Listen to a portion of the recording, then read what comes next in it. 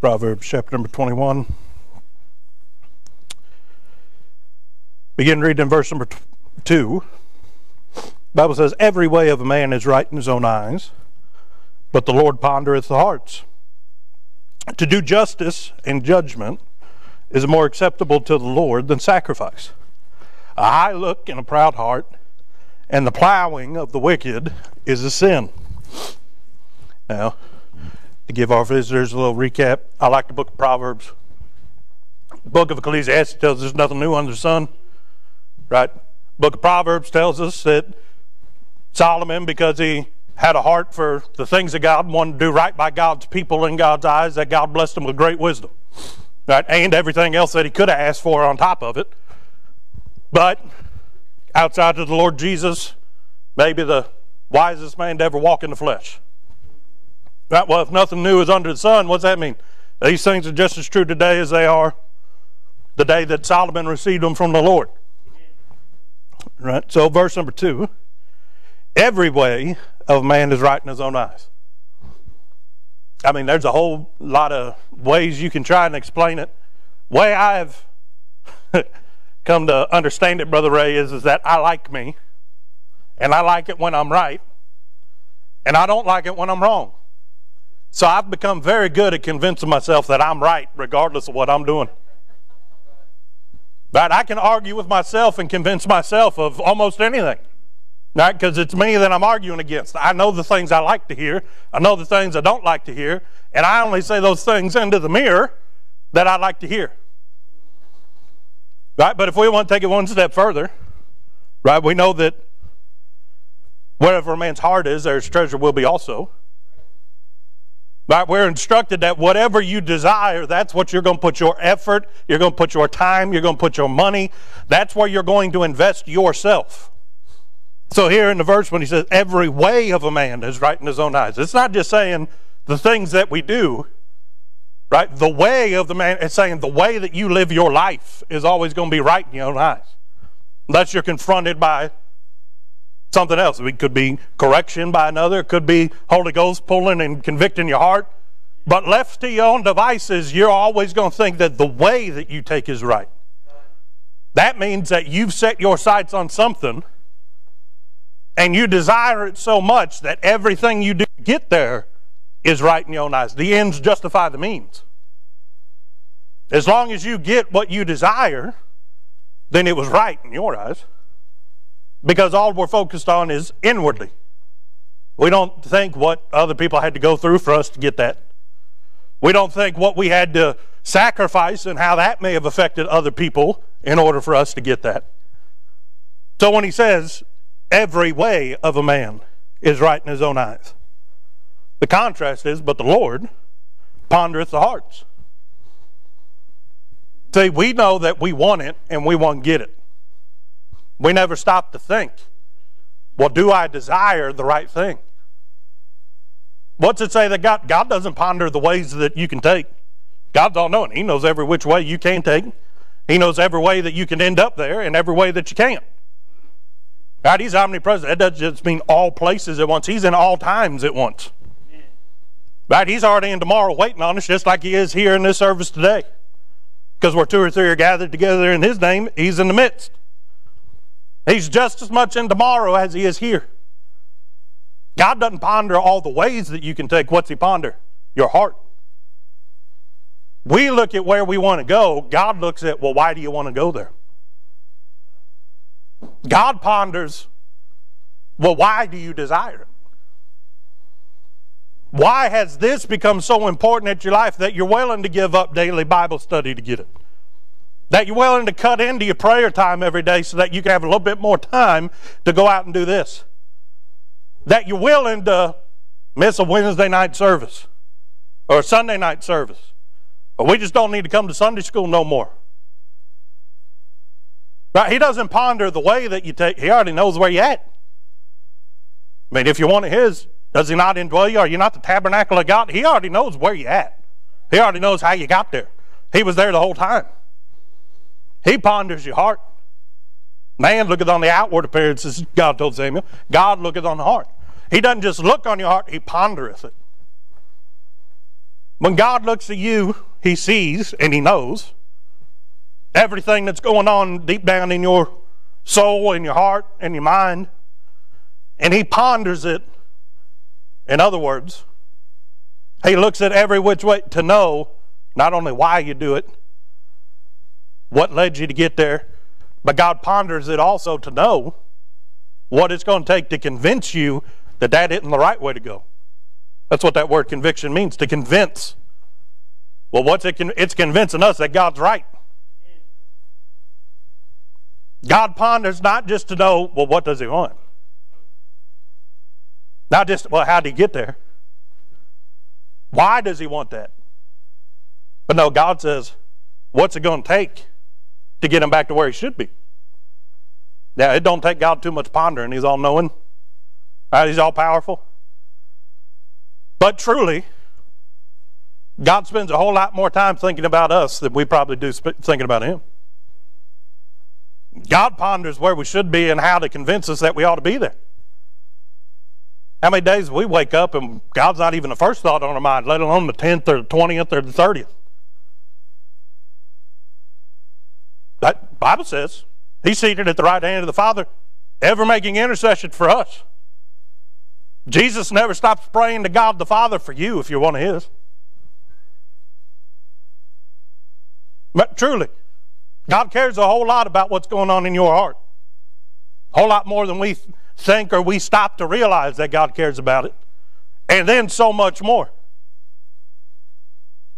So let's look at verse number 3. He says, to do justice and judgment is more acceptable to the Lord than sacrifice. Notice, our last verse just told us that God ponders the hearts of man. Regardless of what we think we're right, we're wrong, what we're doing is justified, God looks and ponders at our hearts. So then in verse number 3, he says, to do justice and judgment is more acceptable to the Lord than sacrifice. Keep in mind, this is Old Testament economy.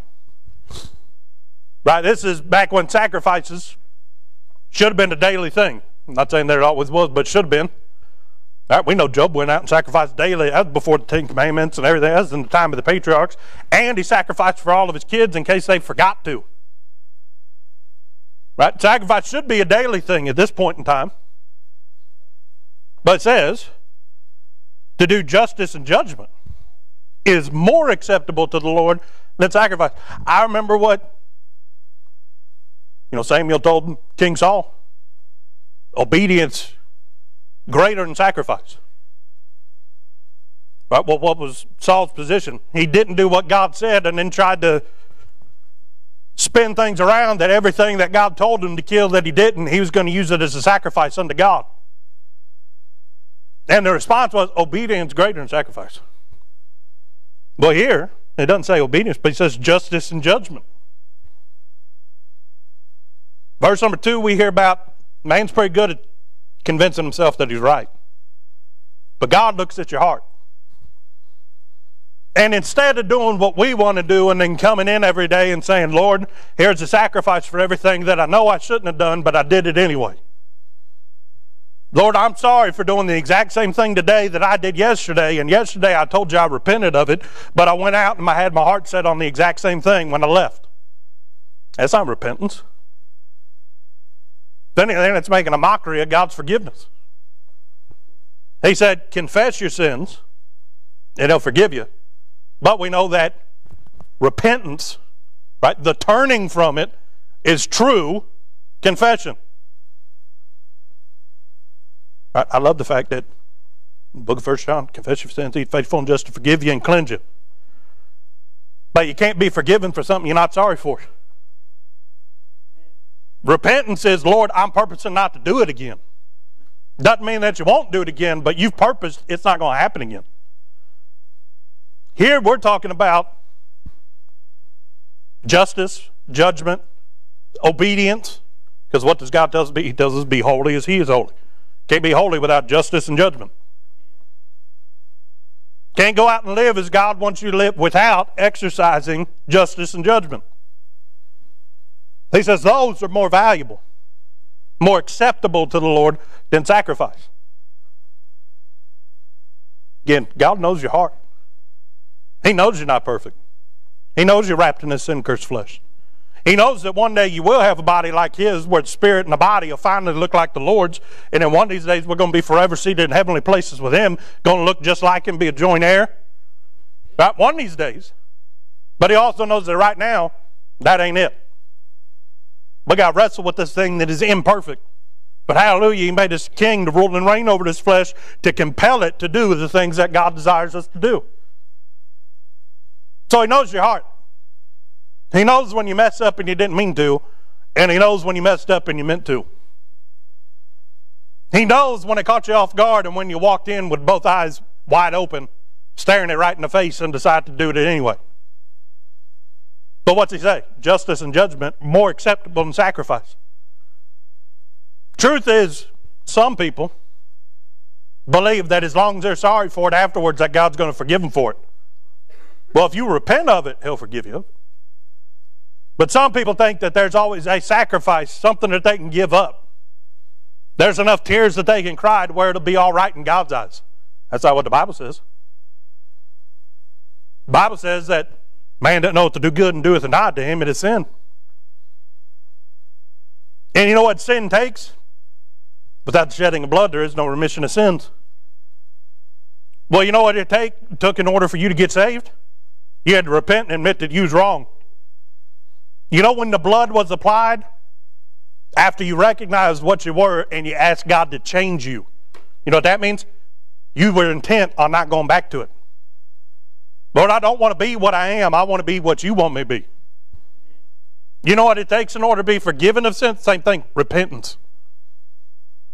Just because you come in with big old crocodile tears doesn't mean that God forgave you of it. God pondereth the hearts. He knows when it's for show. And he also knows when you can barely stay and look at yourself in the mirror because you're under such conviction and guilt of it. And you finally come in and repent of it. And then God puts it under the blood. The blood isn't applied until you've decided that you don't want that a part of you anymore. Because as long as you're clinging on to it, a man cannot serve two masters. He'll love one and hate the other. So what's more acceptable than sacrifice? What's more acceptable than coming in and getting right with God, being right with God beforehand? That obedience greater than sacrifice, justice and judgment more acceptable than sacrifice. What's he saying? If you do the right thing the first time, you don't have this gap where you're wrestling with God on whether you were right or wrong. And there's all these things you could have been doing for God, and then eventually you get it made right. Or you could just do right from the beginning, and all this time you're still living for God. You're still shining a light. You're still going out and witnessing to the world saying, hey, there's a Savior, and he can do for you what he did for me. But see, that whole time, well, we think we're right in our own mind. We're out there, God's trying to convince us that we were wrong. What are we doing? That's time that we'll never get back. Those are souls that may enter into all of eternity that they'll never had another opportunity to hear about Jesus. Someone that the door was open and we closed it because we didn't want to, by faith, follow after God. Very serious. So why do you think that God prefers obedience and justice and judgment over sacrifice? Because it's always right to do right. Never right to do wrong and then try and convince God for a week or 2 days or however long it takes you to finally admit, all right, Lord, you're right and I was wrong. Right, but then our next verse. High look, proud heart, and the plowing of the wicked is sin. Well, what's a high look? That's where you're looking not at what you are, but either where you want to be or things that you want to look at. A high look means you're not looking where you're at. You're looking somewhere else. I don't have to deal with it. I'm too good for this. It's not what Jesus said. Jesus said, being in this sin-cursed flesh, right? Where were we? We was in the muck, in the mire. Right? He reached down into the miry clay. You know what that is? At the lowest of the low.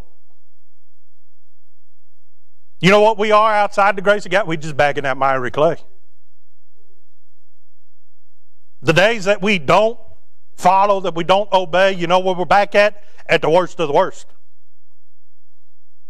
Because if a man's guilty of sin, he's guilty of all the law. Right? There's no degrees or shades or anything. Nope. You're either right with God or you're not right with God. Well, if you're not right with God, where are you? You're useless. Can't be used. So when he says, "Hi, look, I'm too good for this." I mean, God was too good for us. But he didn't have a high look. Where'd he look? He looked at those that were in need. We can either ignore those that are in need. Most of the time that's us, by the way. We can either look at where we are needy and say, "Lord, help my need." Humility is knowing our strengths and our weaknesses and abiding therein. Lord, I know that I'm able to do this, this, and this because you've trained me, you've equipped me, you've given me the ability to do it. But Lord, I also know I need you all over here on all these other things. It's a high look.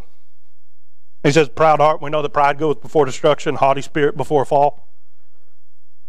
Right? We know that a proud look, right, is one of them things that God hates. We know that pride will not only kill your spirituality, pride can kill a whole church's spirituality. It's one of them wedges that the devil can drive in, cause a rift in the church. That pride can kill a community. Pride is what brought America to what America is today. Pride is the same doctrine that the devil preached in the garden, that you can become as gods, knowing the difference between good and evil. But yet the Bible says in the last days they'll call that which is evil good and that which is good evil. Just because you learned it doesn't mean that it's true. Just because you rationalize it, again, man's ways are right in his own eyes, doesn't mean that it's true. But pride is what keeps you from coming to the understanding that God's right and you're wrong. Can I help you with this? God's always right. He's God. So if you sit down and you don't agree with a Bible verse, it's not because God changed what the Bible verse said. It's because something in you changed which causes you to see the Bible verse different. Don't know how we got off on all that. That wasn't in the notes. But right, and he says, "In the plowing of the wicked," or what's that? The efforts of the wicked, the sowing of the wicked. Why do you plow? Because you got a line of seeds that you're going to put in what you just plowed a little bit later. Right? It's the effort of putting something in, hoping to reap the rewards. Well, the plowing of the wicked. Does it say that what he's doing is wicked? No, the Bible tells us that we reap what we sow. We're supposed to go out and plant. We're supposed to go out and be fruitful. Is that not what he told Adam and Eve when he kicked them out of the Garden of Eden? Be fruitful and multiply. Right? It is God's will that man doesn't work, you shouldn't eat. Right? We should go out, we should plow. We should labor. We should go out and plant by faith, knowing that God will cause us to reap an increase. Right? Some 10, some 100-fold. Doesn't matter. That's up to God. All that we know is we're supposed to go out and we're supposed to plant. Some plant, some water. What happens? God gives the increase. Right? It's true whether you're talking about your physical self, your spiritual self, whether we're talking about the gospel or the ministry. It is always right in God's eyes for you to go out and labor, right, by faith, believing that God wants you to do so that God can do something more than we're able to do. But he says the plowing of the wicked. Well, he's doing what God intended him to do, but what's he hadn't put a seed in the ground yet. When plowing, you're just getting the dirt ready. You're tearing up the old roots. You're getting the things that died in the ground last year. You're getting rid of that. You're churning it all up, turning it into fertilizer for what's going in the ground this year. Right? You can't plant unless you plow first. Well, you can, but go read the parable of the sower and the seed. If you don't plow and you don't get them rocks and them weeds up out of the ground, what happens? They don't take root and they get choked out by the weeds and they never grow into fruition to where they actually have fruit. Well, he says the plowing of the wicked is a sin. If your desires, if your intents, if when God tries your heart and he ponders it and he realizes that all the effort that you're putting in isn't following the order that, again, doesn't say that what he's doing is wicked. It says that he's the one that is wicked and he's plowing. If you're not right with God, what's that make you? Well, rebellion is the sin of witchcraft. What's witchcraft? Wicked. If you're not right with God, what are we? We're wicked. What is sin? It's wickedness. What were we conceived in? Sin. What were we born in? Sin. What were we by nature and by choice before God saved us? Sinners. Well, when we revert back to that state, we're wicked. Right? You're either holy or you're wicked. Why do you think he said, be holy? Because he's holy. He don't want you to be wicked. Right? But he says the plowing of the wicked. When you're not right with God, you may be going out and doing something that God desires you to do, but if you do it with the wrong spirit, even though you're doing the right thing, if you do it with the wrong heart, according to God, it's sin. Just because you go out and, on visitation, hang tracts, tapes, CDs, nowadays, QR codes to our YouTube page, whatever it is, right? But just because you go out and you are doing something that you know is right, if you do it with the wrong heart, God doesn't see what it is that you're doing. What you're doing may be right. He's more concerned about how you are while you do it. What state are you in? I wish I could say every time I get up here, I've got a clear, sometimes I'm still thinking about the people I wanted to run off the road on the way in because they're driving like crazy, right? But I can honestly say that when I get up here at my heart, I always try to be completely open, honest with God. Don't want to get up here with something between me and God, then try and do something that God wants me to do that only I can do with God's help. Right? But we all know that we're in church. We're where we're supposed to be. We're listening to good singing and preaching. We're where we're supposed to be at to worship God on the Lord's day. But yet we know that there's something deep down in here that's keeping us from doing what God wants us to do the right way. It's not about where you're at. It's not about what you're doing. It's how your heart is while you're doing it. Little leaven at the whole lump. Right? Well, a little bit of wickedness in what you're doing, what's that make it? Wicked. Sometimes God winks at our ignorance. If you don't know that what you're doing isn't right with God, God may wink at it till the one day that he brings it to you. Right? We all go back to the example of Noah. Noah didn't know that the grape juice on the ark for some 6 months and, even more than that while the water was drying out and ground hadn't, went from mud to actual something you could walk on. Right? However long that grape juice was on the shelf, he didn't know that it had fermented and turned into wine. Right? God didn't hold Noah's intoxication again. Why? Because he didn't know. But after that, Noah knew we ain't doing that no more. Right? If it's worth drinking, let's drink it the day that we juice it. Well, if you don't know, God may wink at your ignorance. But if you know, again, no good and do it not. Sin. So really what I want to teach on this morning is in verse number 3, sorry. Those two words, justice and judgment. He says justice and judgment more valuable, more acceptable than sacrifice. Well, what is sacrifice? Sacrifice is admitting to God that you were wrong. And then, as works meet for repentance, you're bringing something. Now, in olden times, right, it was an animal, might have been a peace offering, right, might have been one of those fragrances that they used to burn inside the temple of God. But you were bringing something to show that you were sorry. But what's that nowadays? Most of the time that is in your heart, the guilt that you're bringing and saying, Lord, I give this over to you because I'm sorry. Right? It's in your heart knowing that you disappointed a thrice holy God and that he cares enough about you to show you that you were wrong, and you come because you know that you disappointed God, want to admit that you're wrong, to get things made right with the one that you love more than anything in the world. What is that? That's sacrifice. Right? In truth, it's humility. Right? It's turning over that prideful nature and asking the Lord to break us like he broke the heart of Pharaoh. Right? God hardened Pharaoh's heart until what? Until it broke. But Lord, break me so that I don't turn into Pharaoh. Lord, I understand that, my rashness, my brashness, all those things that, the Bible teaches we shouldn't be like and we should be Christ-like. Lord, I understand it's still got a little bit of that in me. Lord, here it is. I'm giving it over to you and asking you to change me. What is it? That's That's a New Testament form of sacrifice. When it says that justice and judgment are more acceptable than sacrifice, God's not talking about your pocketbook. I mean, is that a form of sacrifice? Maybe, but, tithing's a form of worship. That's not sacrifice. That's a benefit that we get to take part in. Right? He's not talking about your time, because that's not necessarily a sacrifice. That's you getting to do something for God. That's an investment. Now, I understand there's only so many hours in a day, and you got to choose what you're going to put your time into. But is it a sacrifice? No, those are choices. When he says sacrifice, what he's talking about is sacrificing of your flesh.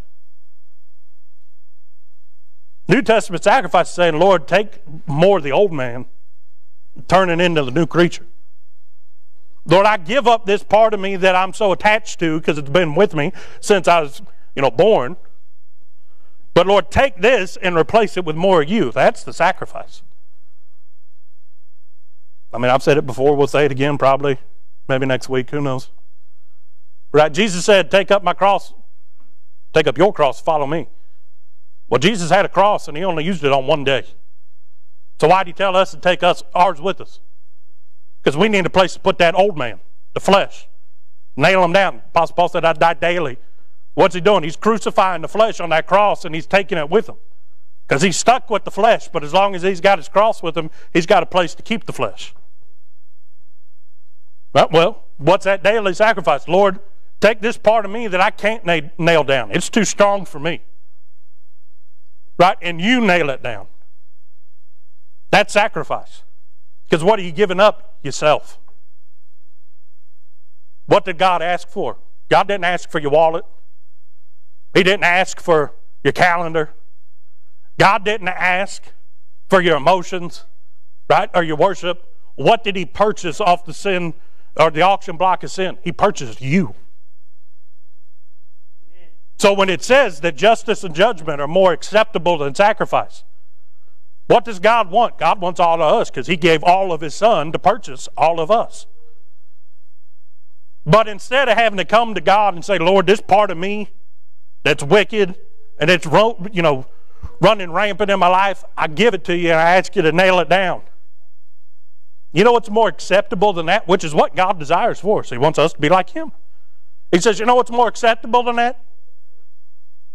Instead of always looking at all the ways that you don't meet up to God's expectation, because we're not Christ, and outside of that new body that we talked about, we're not going to be like Christ.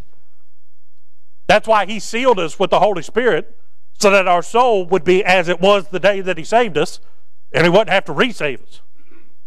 Right? That part of us is sealed, because that's what's going to go into that new body and make us like him. That new creature. Right? Well, he says, you know what's better than sacrifice? Focusing on all the ways that we're not like, and begging God to change it. He says that's acceptable. But he says, you know what's more acceptable? Justice and judgment. Well, what's justice? Justice is doing right. Pretty simple definition. It's as simple as I can get it down to. But justice is also knowing the difference between right and wrong and choosing to do good. Instead of focusing on all the ways that I'm not what God wants me to be, you know what justice is? Justice is saying, I know that that's not what God wants me to be, but I choose to be what God wants me to be. I can look at all the ways that I'm not, all the ways that I can't, all the ways that I'm not enough to do what God wants me to do, or I can look at this is what I can do, and I know that's what God wants me to do. When you choose justice, you know what you're saying? Lord, I choose you over looking at all the things that I'm not. Instead of looking at how I'm not enough, I'm going to look at how God is enough. When you've got your eyes set on what you can do, you know what God starts doing in your life?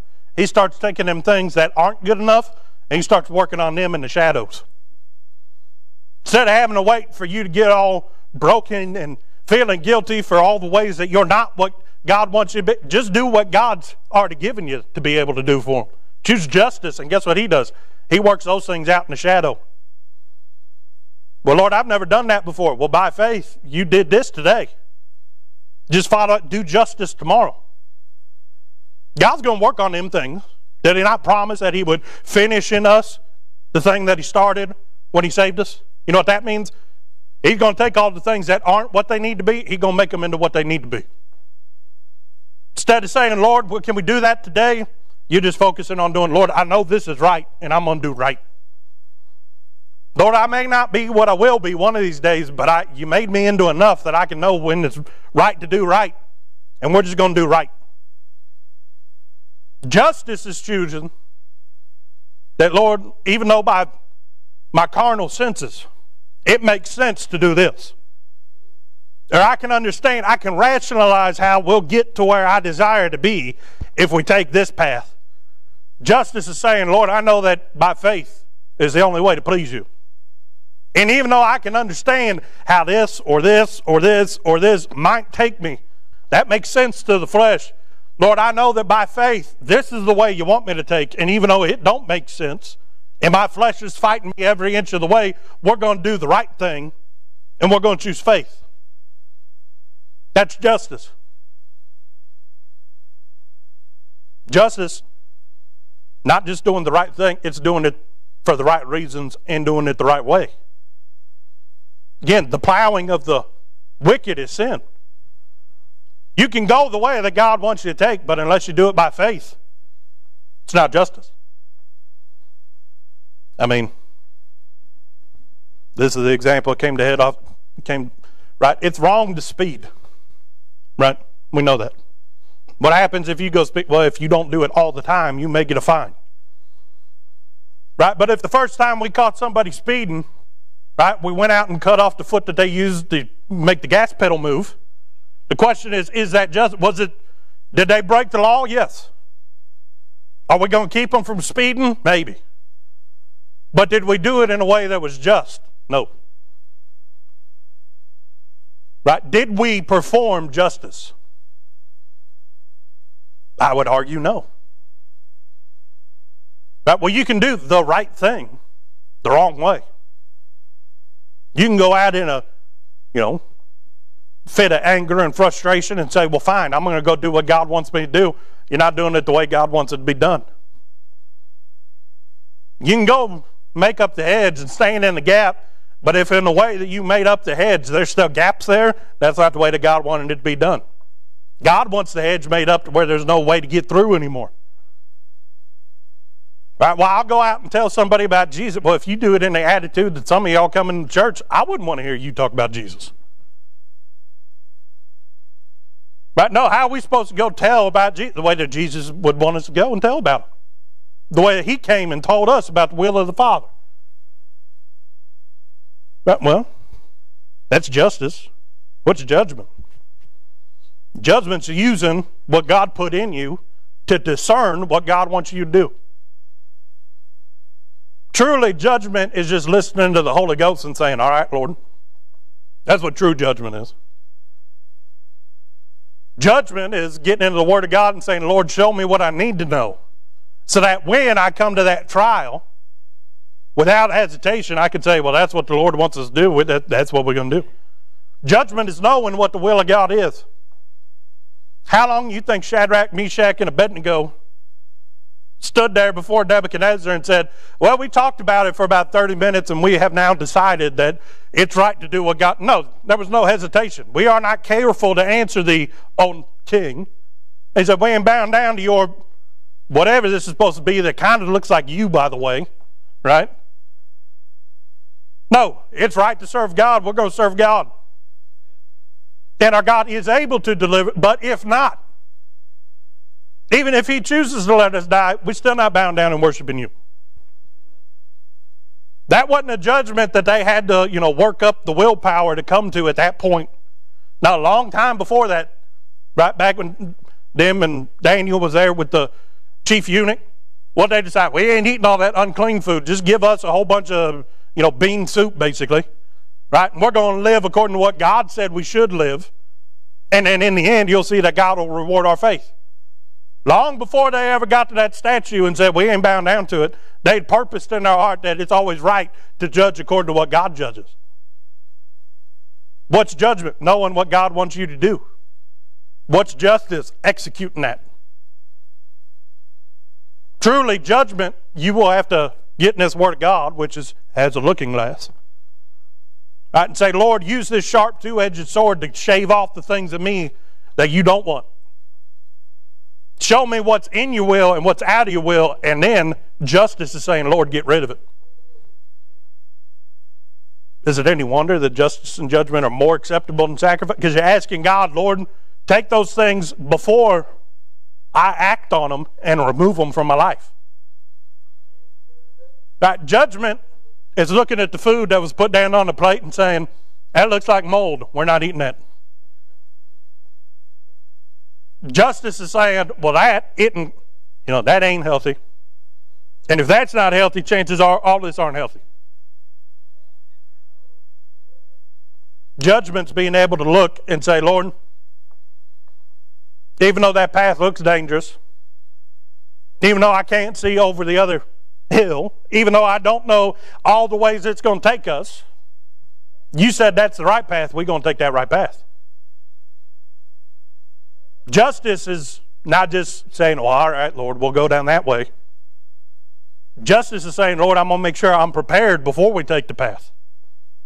Take everything that I need with us, that you've equipped me with, so that no matter what happens on the way, by faith, you've equipped me to handle whatever we encounter.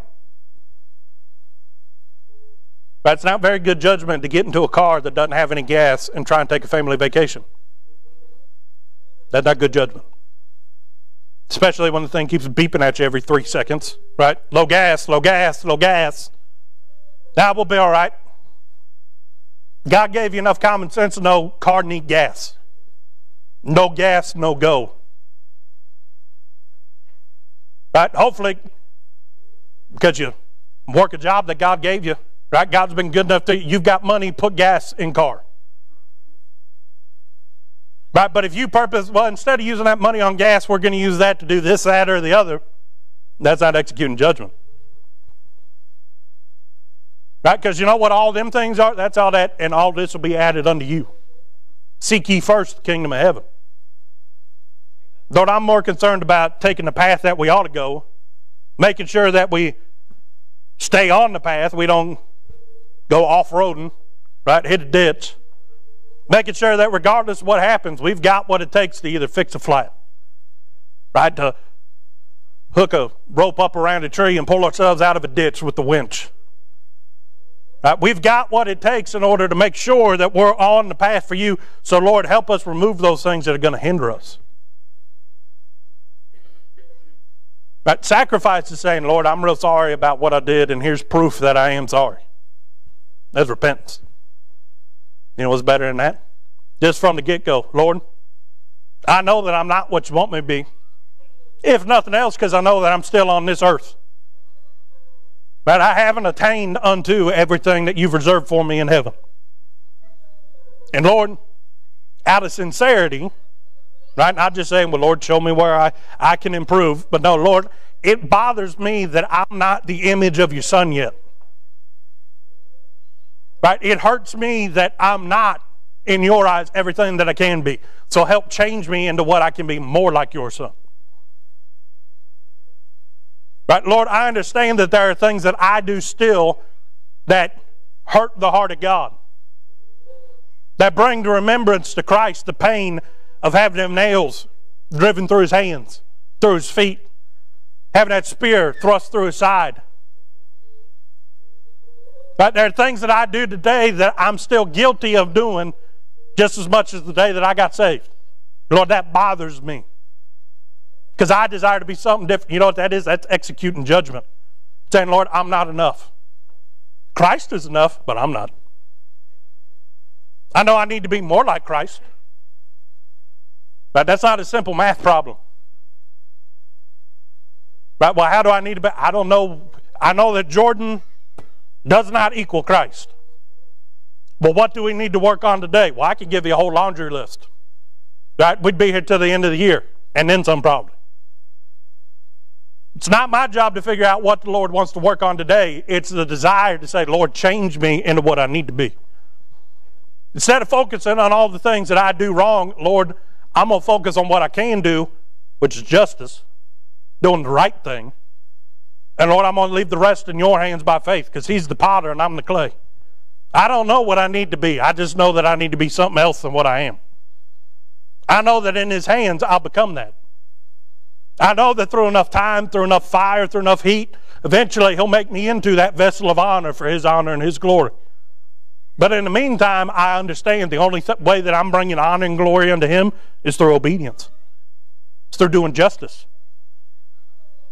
And you may be able to hoodwink me, may be able to hoodwink your spouse, hoodwink pastor, hoodwink everybody at the job, hoodwink everybody in your life.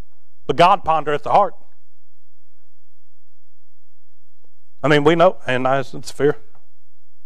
What they do? They did the right thing, but they did it for the wrong reason. What happened? Their life was required of them that day.